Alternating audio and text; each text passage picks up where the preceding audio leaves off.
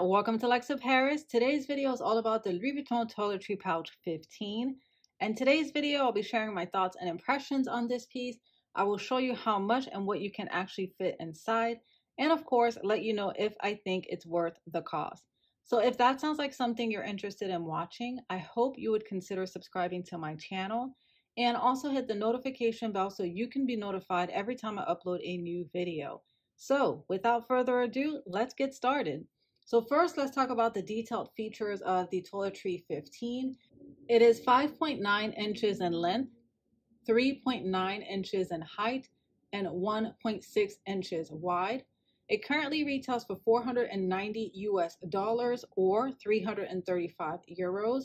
It is only available in the beautiful classic coated monogram canvas print. Also get the toiletry pouch in the size 19 as well as 26. The pouch features brass gold zipper closure, and at the tip of the zippered closure you have this untreated Bichette leather tab with your maiden stamp, and this particular piece was made in France. Here's a look at the side of the toiletry pouch. It does not feature any glazing, so that is a major pro when it comes to wear and tear. So you don't have to worry about the glazing melting off over time. Here's a look at the bottom of the pouch. So you have no feet at the bottom. Look at the back of the pouch. So it is made of one piece of continuous canvas. On the back, the LV initials are upside down. Front, the initials are right side up. The interior of the toiletry opens up to this beautiful beige washable grain cowhide leather lining, and you have no slip pockets or compartments inside, so it's just a very wide opening.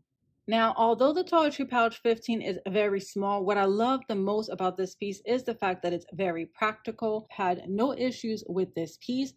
The Toiletry Pouch 15 was the very first out of the three that I own in my collection. In fact, when I purchased the Toiletry Pouch 15, there wasn't such a high demand for this piece, so it was always readily available. By the way, I've owned this piece for 10 years, and check out the patina, guys. It has held up very well for a 10-year-old piece.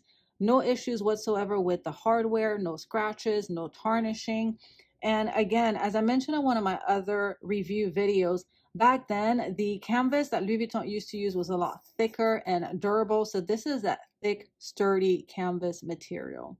So in terms of wear and tear, it's going to be very minimal on this pouch. The only wear that you will eventually see will be on the untreated Bichette leather. It will patina over time, but I wouldn't necessarily consider that wear and tear. It's a normal process for untreated leather, but that is the only thing that you can expect to see in terms of a difference with the Toiletry Pouch 15.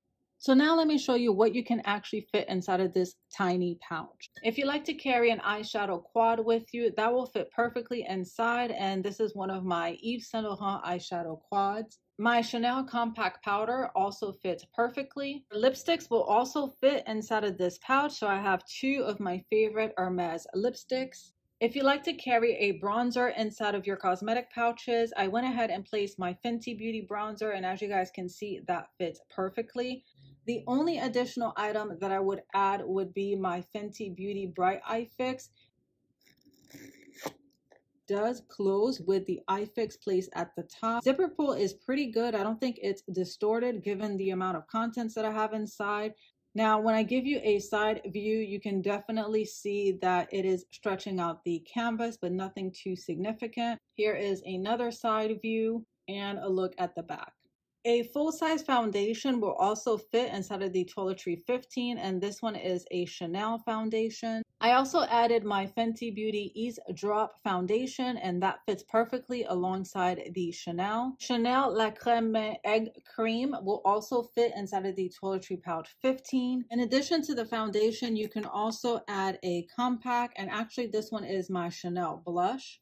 And I also added an eyeshadow quad, and this one is by the Lip Bar. Matchstick will also fit, as well as a lipstick. So let's go ahead and close her up to see how she closes. Closes perfectly. This is also another great option. Here's a side view. Now it is a little bit bent out of shape at the bottom, but that doesn't bother me too much. Everything is still intact. And if you just like to carry the bare beauty essentials with you when it comes to your makeup, this time I went ahead and added the Fenty Beauty Eavesdrop. I've also added my Fenty Beauty Powder Foundation, my Lip Bar Eyeshadow Quad, as well as a mini hand sanitizer. And as you guys can see, that fits perfectly. Still have additional room if I wanted to add my Fenty Beauty Eye Fix and a lipstick. And here is another makeup option. I went ahead and placed my bronzer, my compact mirror, the Fenty Beauty Eye Fix, the Fenty Beauty Eavesdrop, as well as hand sanitizer. The only thing that I would add on top of the eye fix would be a lipstick, and this one is by Gucci.